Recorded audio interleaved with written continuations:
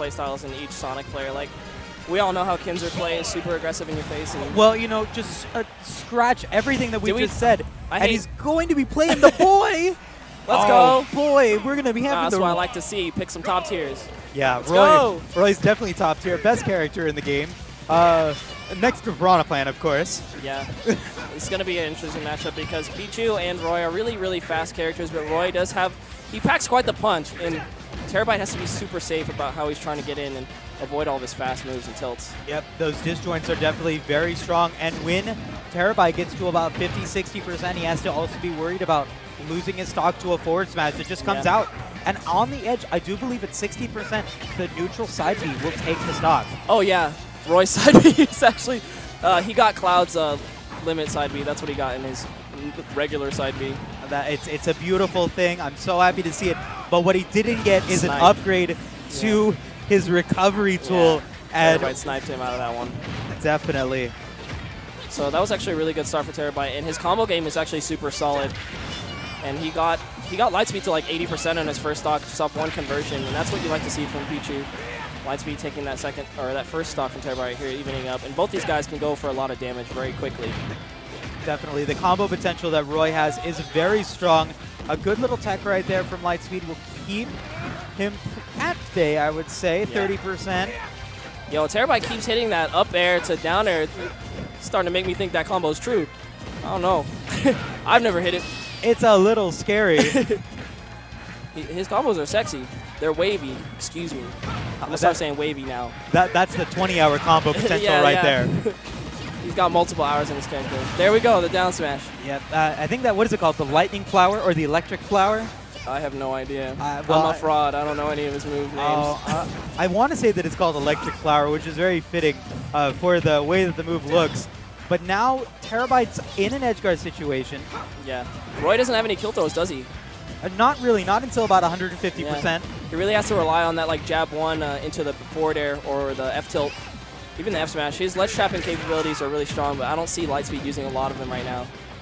And he has no opportunity to with Terabite controlling the pace right now. He has him locked down in the corner. Oh, that was a great bait in center stage. Oh!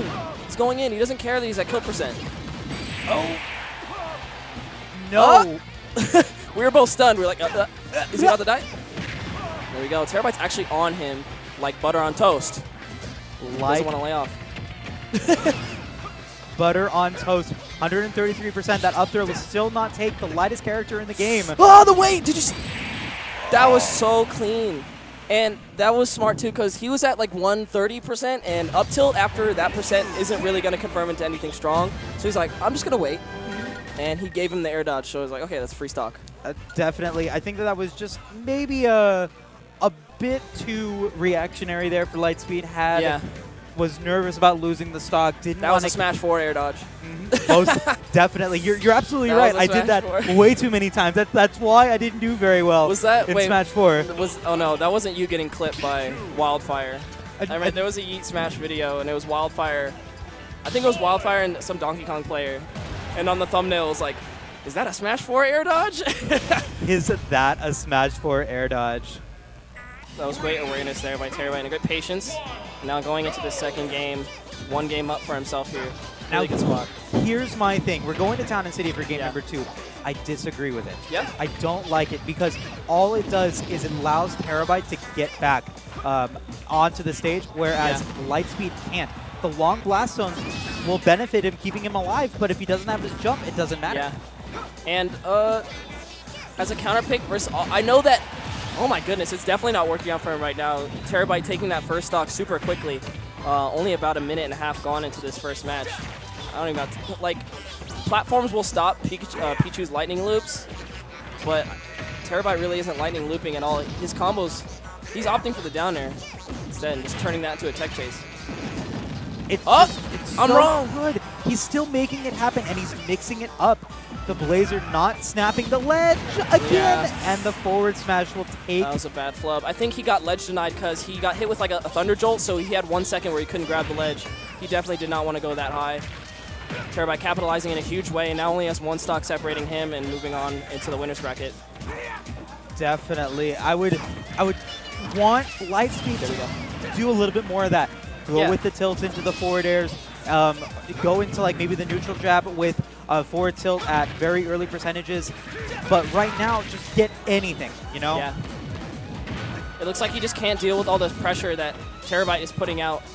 Like, he's trying to get in, but Terabite is just meeting him with hitboxes, and he kind of has to put out some hitboxes of his own to meet Pichu, because he's going to win in the trades. He's going to win if he's trading with Pichu, but he just can't get in. He just has to get the sword to hit the mouse before the mouse hits him. Did you see that call out from Terabite? He said, get off the platform, please. The second you do, I'm coming up with the thunder. Oh, great tech chase. Did not get the side B, however. Really bad for Lightspeed. He needs to get this stock like right now. If he doesn't get it now, and he can get it now, just one side B will actually do it, even from center. He's not going to kill with this grab.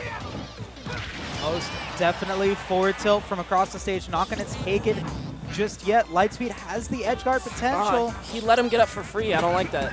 See, I was saying Roy has really good tools to ledge trap people, but he's just dash dancing. He's not, like, look at that. Like right there, like you could have just gone for the side B right there. And if it didn't hit, then it didn't hit. I think he has it right here. Oh, he just barely missed the back air. Oh. Pichu does not have a kill throw. Not yet, but it was very close. Oh, my God, the jabs afterwards. And he just goes straight down with the down air. He has an extra stock to do it. No risk at all involved in that one. And most definitely. Yeah, he was at really high percent, and like at that percent, your opponent can't tech the stage no matter what they do. So he was just like, okay, confirm stage spike. Like, why not go for it? Yeah, I mean, shout out to Lightspeed. He did have a little bit of adaptation there in that second game, but it was unfortunately too little too late. Terabite understanding that, hey, you know, if you're just going to be reacting to what I'm doing, I can then push back. If I'm going to be conditioning you with forward tilts and the aerial moves that